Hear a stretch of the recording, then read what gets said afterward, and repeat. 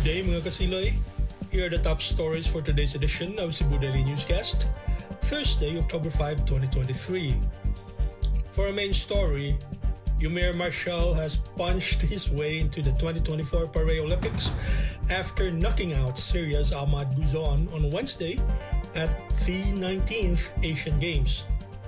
Marcial from Zamboanga City threw a solid right hook halfway in the second round, which landed squarely flush on the jaw of Ghousoon, knocking him out cold during their semi-final bout. Marcial's victory not only guaranteed another silver for Team Philippines in the Asiad, it also added more Filipino Olympic qualifiers to parade, joining the cast of pole vaulter EJ Obiena and gymnasts Carlos Yulo and Alea Finnegan. Meanwhile, authorities said heart attack and not an aggressive attack from his dog, Spike, killed 63-year-old George Mayol, the man who was found lifeless in his home in Talisay City last September 28.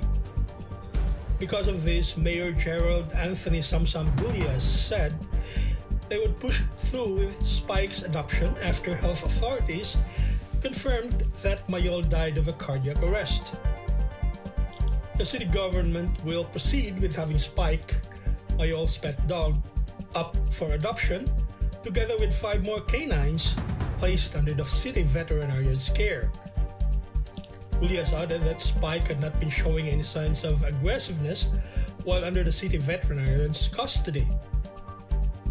In other news, 3 Filipino fishermen died after their boat was rammed by a foreign commercial vessel in the South China Sea. The Philippine Coast Guard said on Wednesday. The incident happened before dawn on Monday about 160 kilometers northwest of Scarborough Shoal off the Philippines' main island of Luzon. The fishing vessel was moored to a floating device known as a payaw, which is used to catch fish.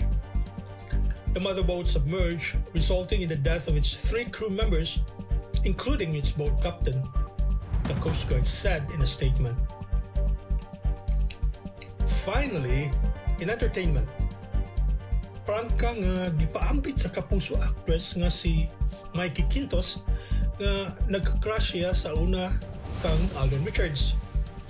Sa pag-guest niya sa Fast Talk with Boy Abunda niadtong Lunes, miangko ng dalaga nga nagsugod ang iyang pagdaig kang Alden sa dihang nagkauban niya kini sa usa ka tent samtang aduna sila show.